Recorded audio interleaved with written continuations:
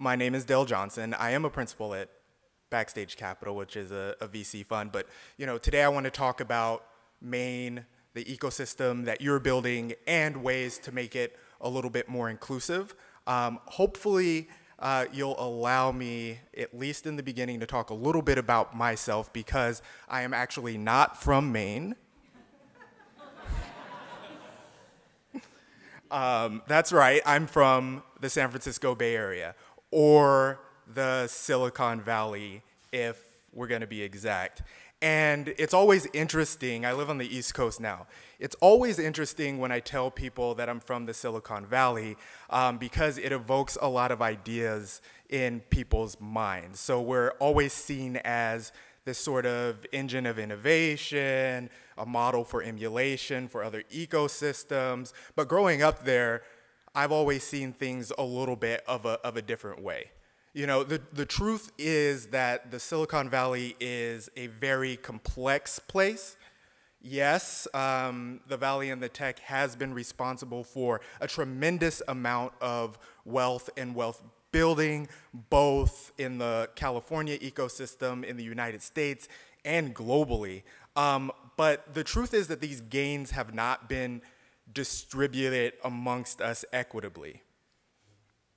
And that's especially the case when it comes to venture capital investing, and venture capital is the area where I sit and I have the most knowledge about. These are two charts. The one on my right is Google's gender and ethnicity diversity stats. That's the entire company. It's even worse when you're talking about tech and software engineers. And then on the other side are 12 of the top Silicon Valley tech companies, their diversity stats in terms of gender. So, Silicon Valley, it's actually a really diverse place, a lot more diverse than Maine, but their record on diversity and inclusion, it's really been abysmal. And VCs like to hire and partner people that look like themselves, and the folks who become VCs are these folks. When a company goes public, when it IPOs, when it's very successful, a venture-backed company like Google, a lot of their founding team members go on to be investors. If there's no diversity at that initial period of a startup building, say you're talking, hopefully you'd want to see some diversity within the founding team, but if not that, well, at least some diversity within the C-suite. But if that's not there and that company goes public, now the venture capital industry doesn't change. So you see that actually going on today, right? Only 8% of VCs are women, 8%. 2% are Hispanic, and less than 1% of VCs are black. So it's probably just me standing right here. No, no, I'm just kidding. I know a lot of black investors doing a lot of good work, but the point is that there's this idea in the literature. It's called common identity bias, or I don't know how to pronounce it, homophily, and it basically means that people they not only hire people that look like them, but they tend to invest in people that look like them as well, right? So if the majority of VCs are men and the majority of VCs are white, then the majority of the founders that they invest in are going to be men, and the majority of the founders that they're going to invest in are going to be white, and the data bears this out. So when you look at, for instance, companies started by all women-led team, 2% of venture capital funding goes to those teams. 2% of all venture capital money goes to companies started by women. And just for an example, 0.2% of venture capital funding goes to companies founded by black women. So now, some people don't see this as an issue. They say Silicon Valley is a meritocracy. You hear that word thrown about very often, and this is just what you get when you hire the best people, but that thinking is not only erroneous to my lived experience, it's actually runs counter to the data, right? So data shows, and this is a stat from Harvard Business School from a guy named Paul Gompers and his team. It shows that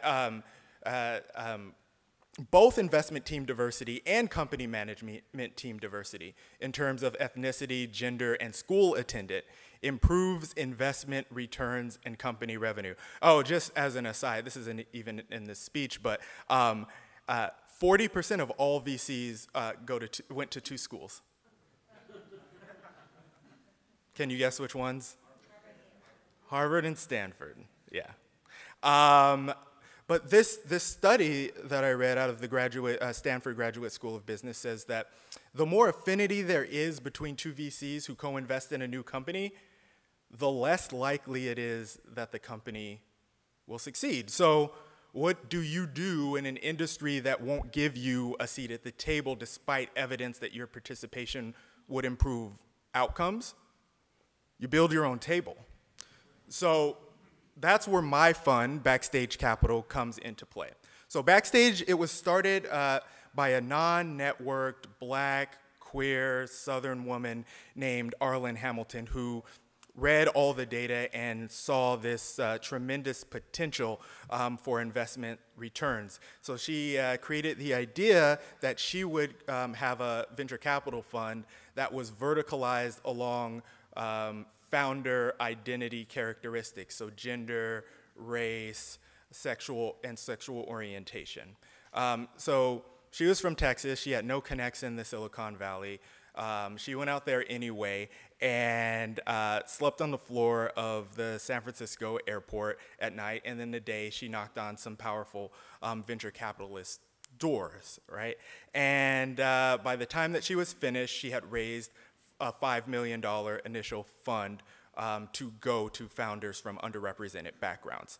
When I heard about this story, I definitely felt a need and an urge to participate, so I reached out to Arlen via tweet, actually, and I started in 2017. So the fund was started in 2015. I came on in 2017. By that time, Arlen had allocated about half of the fund, but I was there for the second half, and I saw us reach our goal of 100 startups started by underrepresented founders. So we ended up with that $5 million providing seed capital to 100 companies. And this is the diversity of our portfolio against the diversity of most of venture capital. You know, as you can see, it really sent a shock through the VC ecosystem that this could be done, because people had always said that this was a pipeline issue, essentially, that there really weren't diverse founders there to be invested in. We weren't generating companies, we weren't building anything, so that's why they had to rely on their own networks and building. We completely tore that evidence apart. And, you know, this diversity is important, but we invested in diversity along many lines. First off, we invested in companies that were located all through the United States. Secondly, we invested in companies throughout all sorts of demographics. I was just talking about a company that just got funded. They just raised their round, led by Jay-Z's investment fund, Marcy Ventures, and it is a cookie company. It's a cookie company that doesn't contain the top 10 allergens. It's gluten-free and it's vegan, so that you can go and give it to anybody's kid and they'll be able to eat it safely, right? So that's a CPG company, that's a vertical. We have a company, we have a drone that stops bullets. So we do deep tech. We do every vertical that we can, because we don't just believe that diverse founders are situated to building companies that address their own markets, but that they have the knowledge and skills to be able to build companies that can address everyone. So,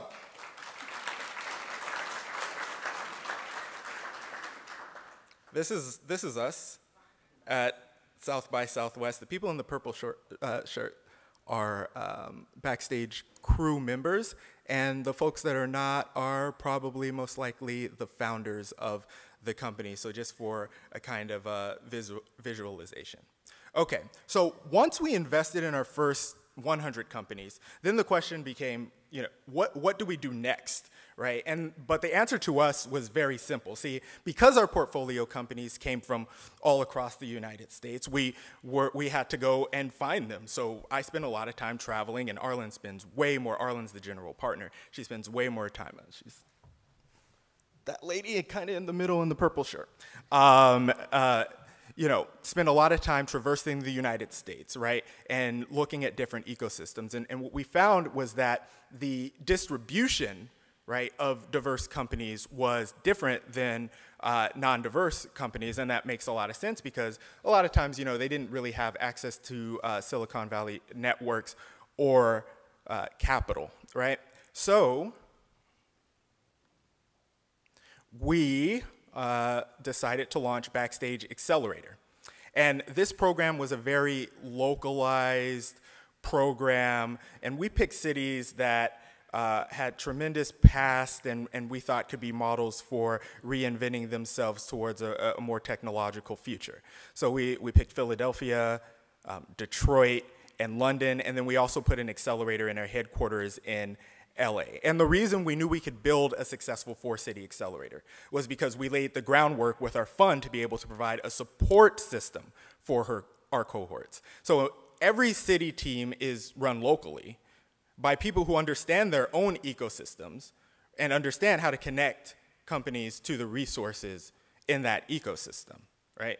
We also ensured that there was a network of support in each city. So we were not going to build an accelerator in a city unless they had all of these pieces together, right? That's limited partners, right? People who could invest in funds, VC funds themselves who could do follow-on funding for these companies, brands who would support and become potential partners and customers, media galvanized around the issue of diversity and inclusion, other community organization, and then friends and family to kind of help carry folks through.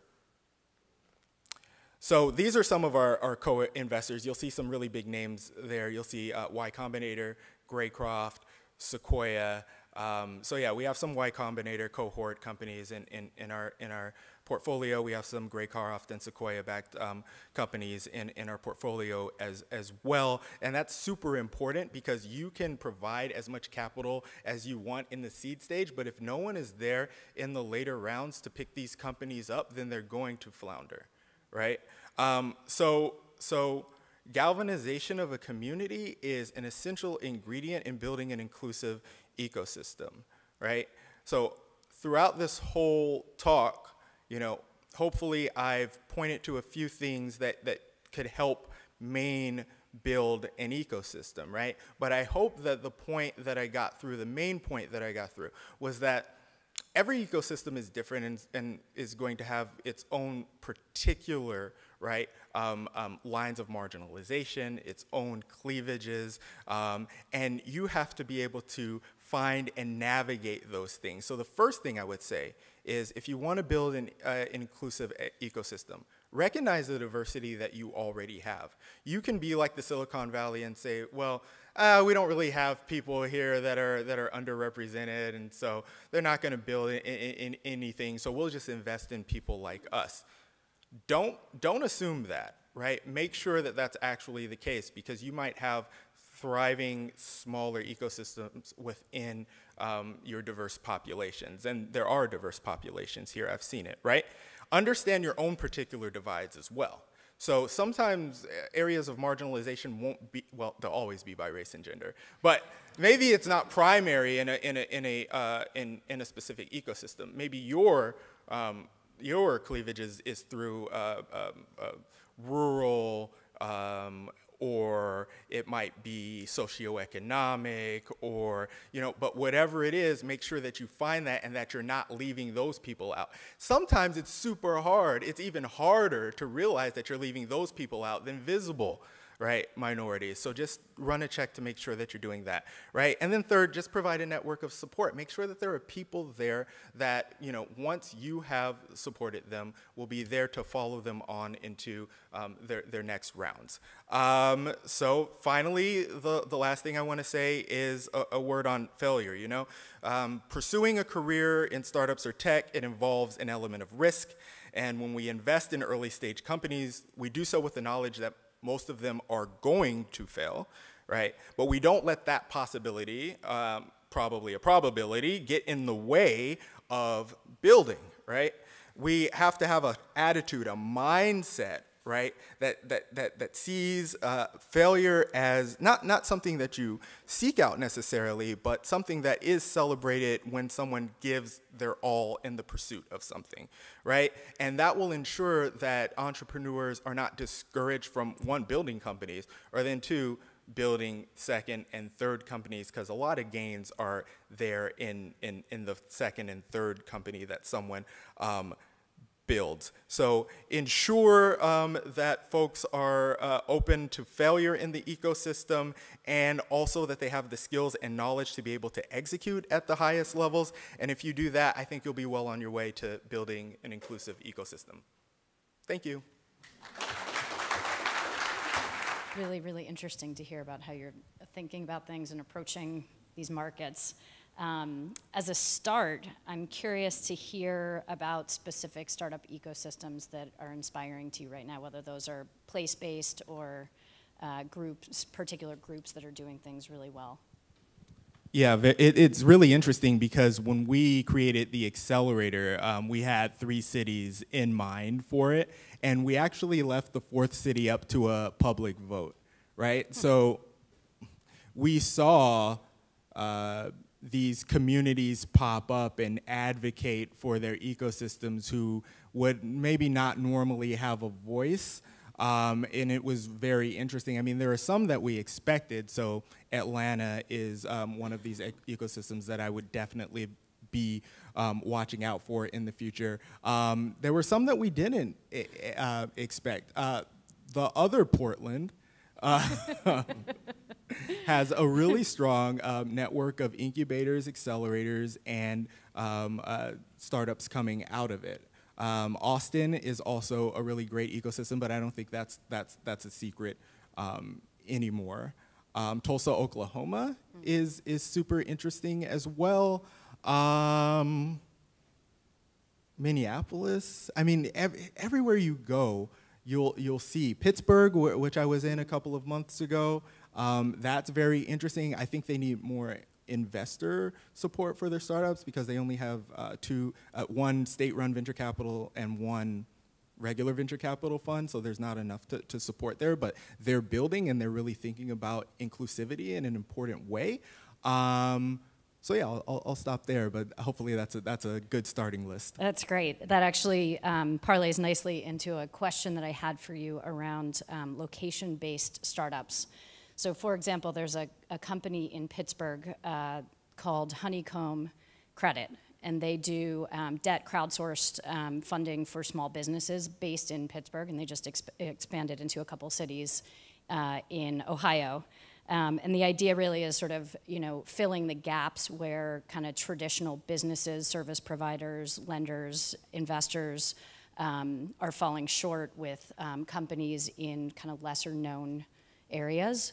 I'm curious if you've seen sort of other examples of that in other places, kind of these place-based companies that are really helping to come in and support the ecosystem in a meaningful way.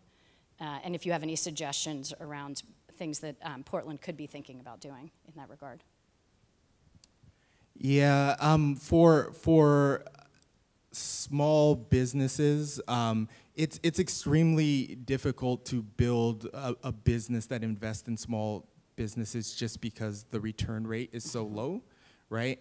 And an issue with these types of funding initiatives is that Pittsburgh is actually a really interesting city, and it's different because it's divided and segregated in a way where there actually is like a strong kind of angel network, and they really care about Pittsburgh as an entity. So I could see it working there, and I can see it working in a lot of other places.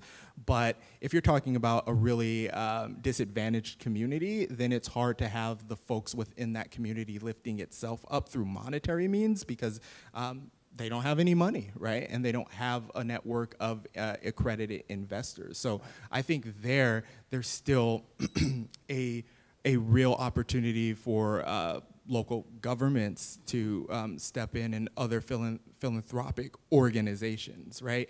I have seen some things in the United States that are interesting as far as like revenue-based financing models, which might end up, I mean, not killing VC, but really hurting it, which I think is good, because every time you give equity to a VC, they own your company without doing any work. Well, in a revenue-based finance model, it's like, you ever see Shark Tank? I don't know if they took it from him or if this was an actual model, but Mr. Wonderful, where he's like, okay, I'll give you this amount of money, and then you give me a piece of revenue off of every individual item you sell up into a certain point, and then we're done. And if you can't do that, then you have to give me a piece of your company. So that's super interesting, and some of those models are like Clearbank and NDVC, which is a very interesting model as well. So there's a lot of things bubbling up, but I'm not sure if they'll be like those kind of companies will be able to handle the massive amount of startup initiation that's going on in small towns now. I think there's going to have to be some element of government support for it. It's great, and most of you probably know this, but Maine Venture Fund is a Maine supported fund, and so some of those pieces it's really lovely to see that those pieces exist in Portland, and Maine Venture Fund has been played a really critical role in building the ecosystem here. What about rural innovation hubs? So for example, Springfield, Vermont has 10 gig fiber connectivity, and they have this sort of philosophy of, if they build it, others will come. Do you think that that's sort of an effective way to build a rural hub? Have you seen other models that work? And in part, I asked that question because I think Portland has this very fertile sort of entrepreneurial ground right now. And how might the rest of Maine kind of engage in some of that and be brought along in some of those initiatives? Yeah, now this is really interesting because, people talk about rural connectivity. I was talking to a gentleman just the other week named Clayton Banks of Silicon Harlem in New York City, and within a city like New York, you have a neighborhood where half of the households don't have access to stable internet, right? So it's not even really a divide between the urban and rural. It happens also within urban centers, and I think it's super important that we build up, that initial base layer of support, so that you can see the folks that will harness that and turn it into something in the future and build things with it, right? If they don't have access to the internet, then they're not going to be able to become the next generation of programs. So these types of programs are super interesting. Once again, I think, having internet is a necessity everywhere. So I do think that that's important, right? But it's also important to be able to tweak your funding models to support what your community actually needs, right? And so I saw that Boston was doing some innovation grants around this issue. So basically letting different organizations, having a pool of money and then letting different organizations bid and convince policymakers what the actual most important issues were, right? And that way you might see, hey, maybe this issue is not that much of an issue compared to this other issue, right? And then you're actually attacking the root problems. Hopefully I answered that. But yeah, I mean, internet is important. It's not the only thing in these communities. Sure. That's great. Thank you. I'd love to dig in a little bit more on you and Backstage Capital a little bit. I was curious when you were talking about, you know, like attracting like and all of that, who your limited partners are. So who's invested in Backstage Capital's VC fund? So like most venture capital funds, where if you're small, if you're like a micro fund, and a micro fund is honestly like under $100 million, the scale of the numbers are mind blowing. But it's usually high net worth individuals, right? So rich people. Arlen has been, our general partner, has been very conscious of making sure that we're getting money from the right people and that we're also getting money from a diverse array of people as well, right? But once again, you have this limiting factor of there not being many folks that are, or as many folks as there could be, that are angel investing in startups, right? Or becoming limited partners in funds. Right? So that's a limiting factor, but we've still done a very good job in making sure that our personal cap table, if you want to say, is diverse. So we have folks like, I mean, this is not a diverse guy, but it's interesting. We have folks like Mark Andreessen, who's a limited partner. We have Ellen Powell, the former CEO of Slack. We have Stuart Butterfield, who's Ellen Powell, CEO of Reddit. Stuart Butterfield, CEO of Slack. We have the head of design at Lyft, who's a black woman, and lots of black investors in this as well. It really is kind of like a whole community thing. That's great. It's nice to hear. That's great. So let's talk a little bit about your co-investors then. So one of the things that, you know, this sort of notion out there that, you know, once you get VC money at a particular stage, often the VCs immediately ask for a new CEO to come in, right? And so if you're the next round out from you know, having capital from Backstage, and you have co-investors that may have a more traditional point of view on removing a CEO or replacing people in management, do you have some thoughts on kind of how you guys control for that, or how you pick co-investors that might be willing to continue to support the diversity and inclusion as the company grows? So we can set up a founder with contacts for co-investment, but ultimately it's the VCs that choose, or the founder, right? There has to be a match there.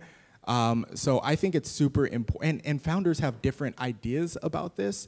So it's super important to not get in the founder's way about like how they want to set up their cap table. But I will say, you know, if I'm looking at a founder who's black or who's a woman, not individually, because everyone sees it and conceptualizes this a different way, but I want the general idea out there that if you're black and your cap table's all white, they might more easily take you away from your company than if it was diverse. It's a possibility. It's a possibility. You cannot get into the minds of other people, and they have proven that they are biased, at least in some other ways. I don't want to accuse anyone directly of doing that, but it's definitely a real risk and a possibility. Some founders do not care. Some underrepresented founders do not care. They're like, hey, you know what? If I can get the best VC on my cap table as possible, I don't care what color they are. I want the most money possible for the least amount of equity, and I want the most help possible. And I think these guys will give me the most help. So it's a risk, but it's very complicated. I stand on the side of like, you should diversify your cap table if you're a diverse person, because these diverse investors are going to be more likely to understand the cultural context that you come from, some of the decisions that you make. They'll be able to contextualize. It's up to the founder to take that advice or not. That's great. What sort of challenges have you experienced either personally or as, you know, Backstage Capital, kind of taking this view and sort of bucking a trend? Yeah, you know, VC likes to talk a lot about contrarian thinking, right? But when someone comes with a real differentiated strategy as far as investment goes, they universally pan it. It doesn't really matter what it is. I don't think, you know, I think this being about diversity kind of plays a role, because there are ideas about diversity that say, this is a charity, this is something that you're doing to look good, this is actually going to, someone said this yesterday, I had a meeting with an investor yesterday, he's like, it's gonna hurt returns, you know that, right? And I just didn't even really say anything to the guy, because I'm not here to, I want him to think that, because then I have an advantage. If everyone believed that investing in diverse founders was advantageous to them, then I would have no differentiation, and then there would be less of an avenue for returns. So, I mean, continue thinking that, and as long as we have other VCs that get it and understand, and we have that network of support for founders, then they can go and die. Like their businesses can just die and But you're absolutely right? There's a ton of academic research out there that shows that more diverse teams are more successful, right? They learn to dissent better, they bring better, fresher, newer, different ideas to the table in a more meaningful way that can spur innovation, et cetera. So I think you're onto something with your competitive advantage here. Yeah, there's a lot going on, right? And it's not just through by race and gender. It's also school attendance, socioeconomic, et cetera, et cetera. It's super, super complex. But I will say this, and I say this in an article that I'm writing, you know, VCs just don't get it. It's like 40% of y'all went to Stanford and Harvard, and you want to tell me that your network is differentiated? How? It's not. And the number of VCs, especially micro VCs, are growing. So now you have this other guy who went to Stanford versus you who went to Stanford with a fund that has no real differentiation. And so there's just more competition for a limited pool of, in a limited network. And so it just makes sense to me that you'd want to expand your network, and you can do it in a lot of ways. You can do it regionally. I mean, you know, invest in some startups here in the Northeast, create a new hub. You can do it by country, right? You can go and invest in China or in South America, or or you can do it by socioeconomics. You can do it so many different ways, and yet VCs don't. And it's super interesting to me, but it's great because I have so many fund theses. So when I'm ready to raise a fund, you know, I have a lot of ideas about ways that you can gain an advantage over VCs. That's great. So one of the things I think is so interesting about your background is, you know, you're obviously on the investing side now, but you have a lot of operating experience, including at Google, which was once a startup. Curious what sort of advice you would give to people in the room that are interested in either founding or joining an early stage venture, maybe around building diverse teams or how you pick a team, but just more generally, given all of the kind of breadth of experience that you've had. How to choose, right? This is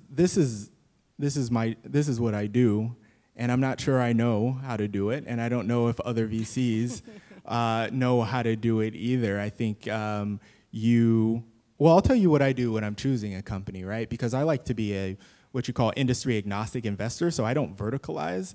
I want the founder to sit in front of me and tell me their vision of the future, and then I want to believe it, right? And so if you're thinking of joining a startup, then that's what you should do. Right? You should sit in front of the founder, or at least, you know, if the company's too big, go and read the materials, talk to folks within the organization. You say, what is this? What will this be? Because a lot of times early stage companies don't look like what they'll look like, you know, when they're about to IPO, right? But there might be a roadmap towards that. And you want to make sure that everybody within the organization, at least from a high level perspective, is on the same page about the direction of the company.